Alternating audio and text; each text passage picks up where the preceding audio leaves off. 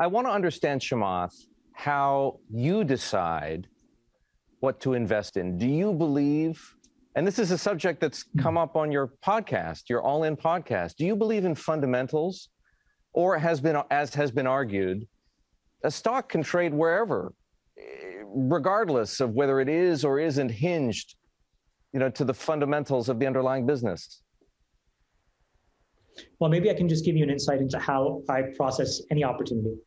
Sure. Random company comes in to the top of the funnel.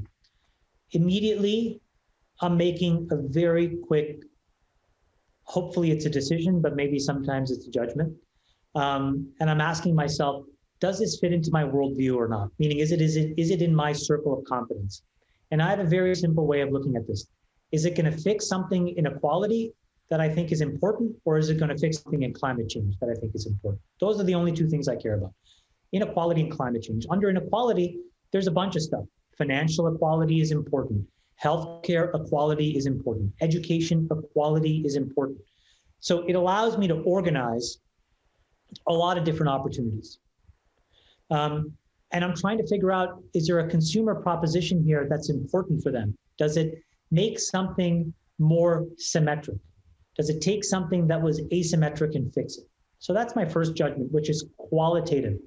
That's why whenever I start my one-pagers, it's always, what is the strategy? And you can read all of these one-pagers now.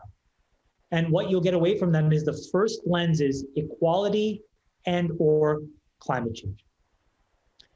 Then I start to do the fundamental work.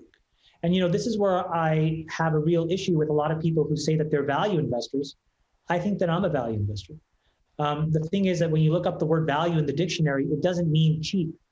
It doesn't mean a cigar butt with 2 puffs left, that famous Buffett Munger quote. I think it actually means something that has value. And so then I'm really thinking about, what are the cash flows of this business? How does it create a moat, right? Meaning in software, some technological way that's hard for people to compete with it. And then can I get it for a price where there's a margin of safety, where if they misexecute for a quarter or if they have a little hiccup, it's going to be okay. Because we've got an entry point where 5 or 10 years from now, this thing will be 5 to 10 times bigger. And that's how we think about all these things. And if you look at the deals that I've done, they kind of map pretty singularly one-to-one to that framework.